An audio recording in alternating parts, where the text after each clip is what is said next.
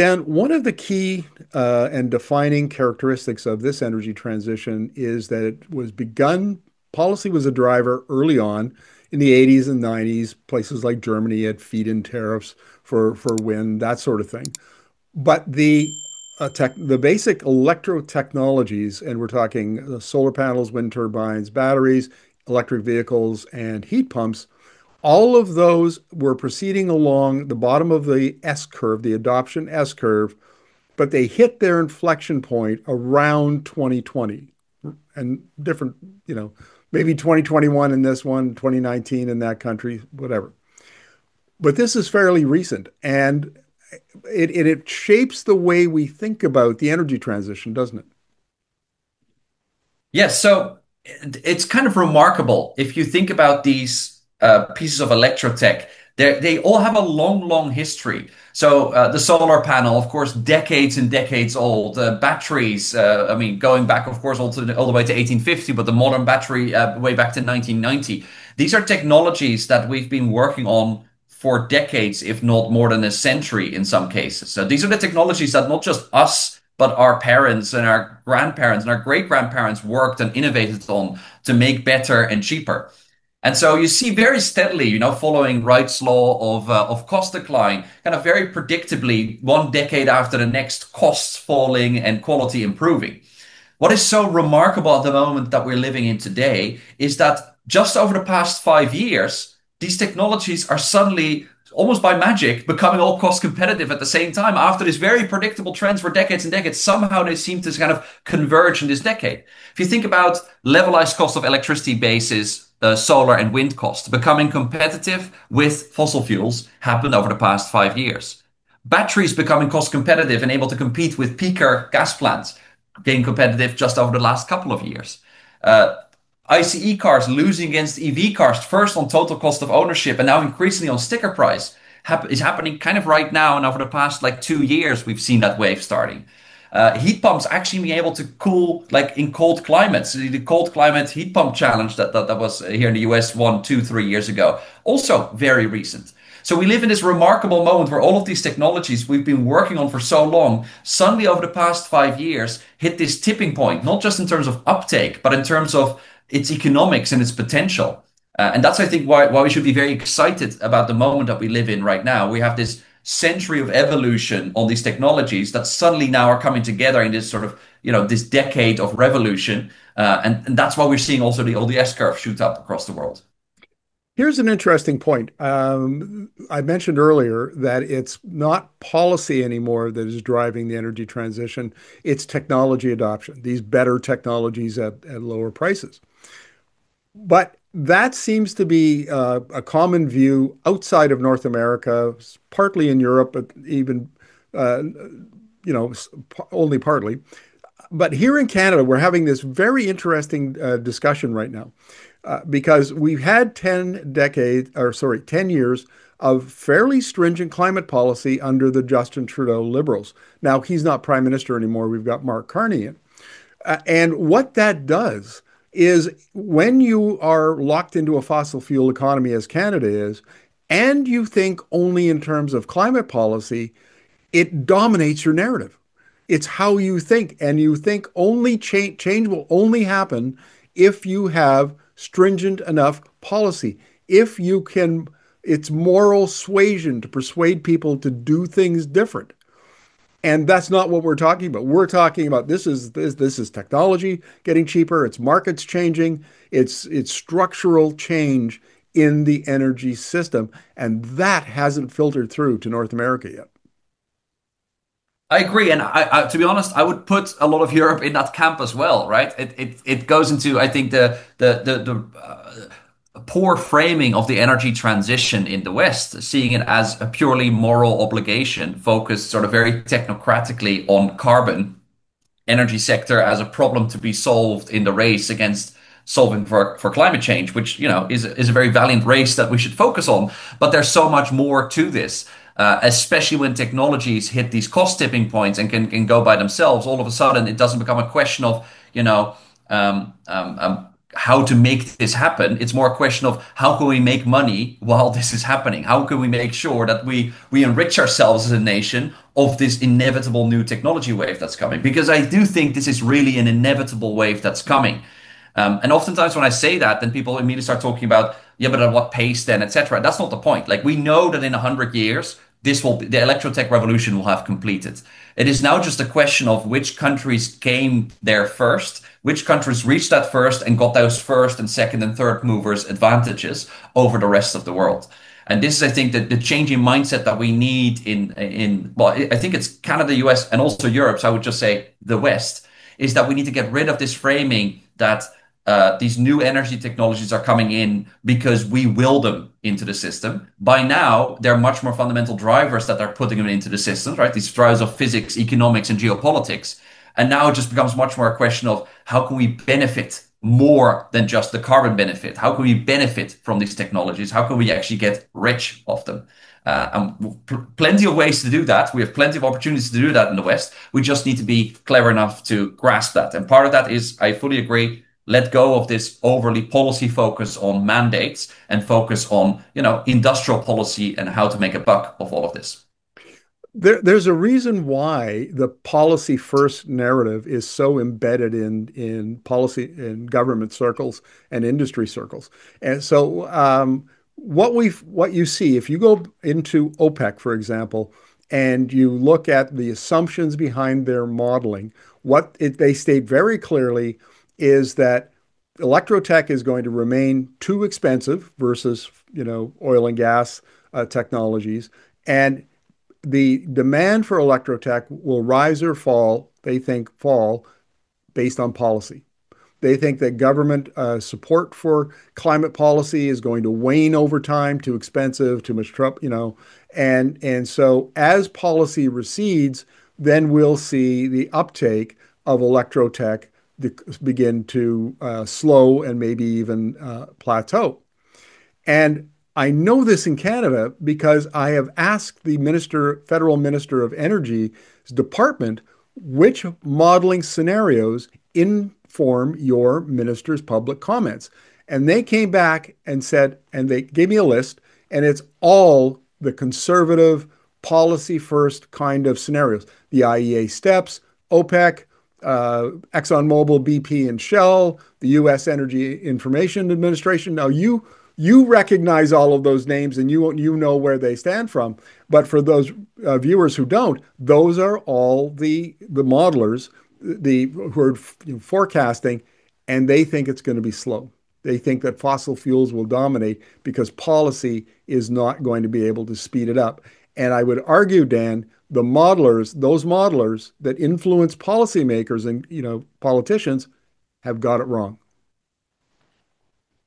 It's an issue that I see, to be honest, Markham, on both sides of the spectrum. Because let's think about the IPCC scenarios or the IEA net zero scenarios, or even how IEA frames their non like the scenarios that we find much more sensible, which is like the steps and the announced policies and current policy scenario, this kind of stuff. It's all framed around policy. And what's so interesting is that on both sides of this debate, we see that there's almost like a tacit agreement between the net zero community and the OPEC community that it's all about carbon and it's all about policy. And so all their scenarios are framed around how much carbon and what kind of policy. And then it just becomes a debate between OPEC believes that government cannot be very successful and small government will win over big government. And so you get slow change. And then on the other side, you believe that on the net zero side, there's a belief that big government and big action will actually win out and actually will either win out or has to win out. There's a lot of should in there, I suppose. Those are just two conceptions and two debates on how effective we think policy making can be. And then what we like to do with our Electrotech views, we like to step back from that and say like, listen, if you look at the US over the past like 15, 20 years, and you look at the rise of new energy technologies, it's kind of administration agnostic. You had very bad policy, you had very good policies, but the S curve remains unperturbed in its trend upwards. I mean, you put it just now quite well in an earlier conversation that we had on the rise of the ICE vehicle during World War I and World War II. We have two world wars, but the S curve looks perfectly smooth upwards. right? That's an indication that maybe we do overemphasize the role of policy. Not to say that policy is not important in any of this. It's a key enabler, obviously, to get things off the ground. But there are deeper forces at play, or deeper market forces that actually help new technologies go up the S curve. And so this is what we try to do to get out of this polarized debate between sort of, stylized OPEC and IPCC, and say, actually, let's reject the tacit agreement that it's all about carbon and policy, and let's look at this through a market first lens. Because when we look at previous energy transition history, this has also been very much a market and economics led kind of transitions rather than a forceful government mandate type of transition. I want to end our interview, Dan, by telling you a little story because last August of 2024, I reviewed an online energy transition course offered by the University of Alberta, which is notoriously tied to the Alberta oil and gas industry. And that particular training course only posited only two worldviews. The two that we call them the oil and gas forever view and the world is burning climate change view. And they said this one is kind of, it's kind of idealistic and not very practical, but this oil and gas forever view, that's, and that was what the course was about. And my criticism at the time was that they've completely missed the worldview that you and I are talking about, which is electrotech and renewables and electricity and the electrification of economies. And that's a separate worldview with separate analytical models and so on. And I think is far and away the more superior argument, and they completely missed it. And I will admit, Dan, I said that I made my argument in no uncertain terms and ruffled feathers like you would not believe. I mean, nasty things were said about me because I wrote this. But the fact remains, I was right. This is exactly how things are rolling out. And my point here is how deeply embedded the two dominant narratives are and how much pushback there is in fossil fuel exporting countries against the third narrative that you and I kind of favor. Yes, because it's a paradigm shift, right? Because at its core, well, as I said, those first two camps kind of agree that it's all about carbon and policy, and so this is a paradigm shift where you say, no, it's not. It's actually about just basic economics and a technology revolution. Every sector thinks they're immune to disruption until they're disrupted, and I can't help but shake this feeling that these kind of conversations, as you describe here in Canada, in your case, to what extent they don't just mimic what the boardrooms of Kodak and Blockbusters just before they went on the decline. How it's like, well, we're kind of straw man the other side. We say those are just net zero Puritans. We are the was it fossils forever, oil and gas forever camp.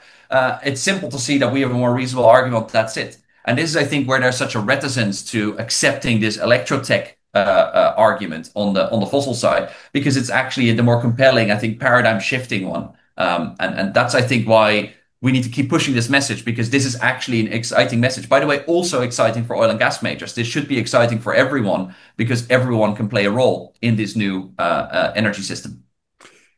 One more point, because this is really important, and I get the pushback from this all the time out of Alberta, which is kind of Canada's Texas, is the oil and gas epicenter of the oil and gas industry in this country. And people say, are you telling me that the big oil companies don't understand what's going on? That they have all those smart people in their company and they don't recognize these kinds of trends? And you brought up Blockbuster. And one of the things we know about Blockbuster is in 2004, Netflix came to Blockbuster and said, we want to sell our company to you for $50 million. And so Blockbuster management did their due diligence. They tore that business model apart, and then they concluded that it would never be viable. There would never be the kind of infrastructure that would be necessary that every household could stream video. And so they passed on Netflix, and 4 years later, Blockbuster was bankrupt. And here's the point. And Clay Christensen from Harvard Business Review makes this. They made a mistake. They miscalculated. They missed the disruption. They didn't understand it when they were looking it right in the face. And the oil and gas companies are making exactly the same mistake the blockbuster management made. They can't see that they've been disrupted. They don't know where it's coming from. And of course, it's coming from electric vehicles because that's 75% of the demand, global demand for oil. What Yeah. there's my argument if you want to Okay. respond to it. No, I think this is right. And one of my fears, Markham, more and more is I think it's becoming so obvious that this is now a disruptive technology revolution. And what I fear is the fact that the conversation in the West is not moving on right now, but sticking with this old framing makes me fear a little bit that this is an innovator's dilemma, Christensen's framing, an innovator's dilemma at a geopolitical scale, that our political debates are actually mimicking the boardroom debates at Kodak, right? Is that we're, as a country or as a community in the West, are stuck in an old mindset and we can't really get past that. And I think this is the part that's much more scary because if you start applying Christensen's innovator's dilemma of incumbents failing to whole countries, then it gets very scary. And this is why we need to really work hard on the narrative right now in the West to unchain our way of looking at energy just through the lens of the old energy system and open ourselves up. And we think we have a compelling narrative with the Electrotech Revolution. I'm sure there are others with other compelling narratives. We need to break open this conversation and start chatting about different views of the future. Because if we chain ourselves, physically, but also mentally to the old systems, then we will go down with it as well. And I think this is a real and serious risk right now for the West. And we need to get on with it and actually move our thinking to better match what we see happening in the world right now. Because whenever whoever looks at the data closely enough sees just rapid transition going much faster than any of the experts predict. And we should do something with that. It's new data. I'm a physicist by heart, right? That's my origin. I was a physicist before doing all this. If you get new data, you need to change your theories, no matter how nice they are. And that's what we need to do in energy as well.